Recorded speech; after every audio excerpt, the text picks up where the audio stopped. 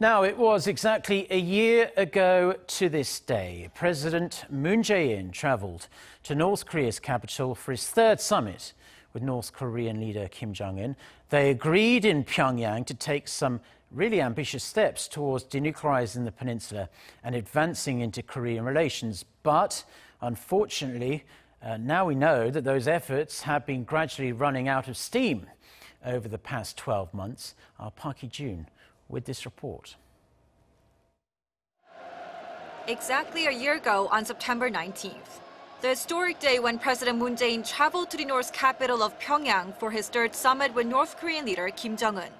나는 오늘 이 자리에서 지난 70년 적대를 완전히 청산하고 다시 하나가 되기 위한 평화의 큰 걸음을 내딛자고 제안합니다. They made significant agreements that they jointly declared to the rest of the world. And denuclearization was discussed as an official agenda at an inter-Korean summit for the very first time.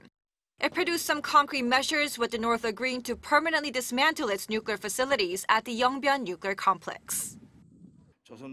We have agreed to make the Korean peninsula a land of peace, free from nuclear threats. But 1 year later, the Yongbyon complex remains as it is. No roadmaps or timetables for nuclear disarmament have been made. No sanctions have been eased either. Instead, there's North Korea's blunt criticism toward the South and its series of short-range missile tests.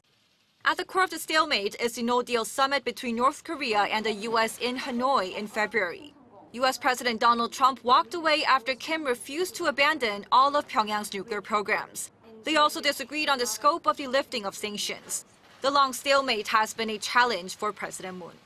What Moon administration can do at the moment is quite limited by the fact that North Korea has publicly came out saying that South Korea should stay out of the negotiation between Washington and Pyongyang. South Korea, by staying out of the negotiation between Washington and Pyongyang, it actually gives some political leverage, meaning that if ultimately the talks breaks down, then South Korea can actually have a chance to restart the talks from a different angle, because it's not politically involved at the moment. Patience and consistency.